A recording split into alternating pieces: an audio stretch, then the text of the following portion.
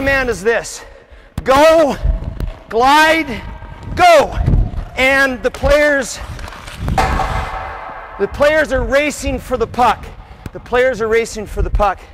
And we've got a pretty good combination here because we've got 2 big guns, 2 mid guns, 2 small guns. So coaches, you may want to pair your players up with equal speed so that one player isn't always beating the other. After they shoot the puck, they come back into the line and switch sides, just for the sake of switching sides. So you guys, do you understand how to do the drill? Everybody understand what to do? Okay, Chris and Nolan, you ready?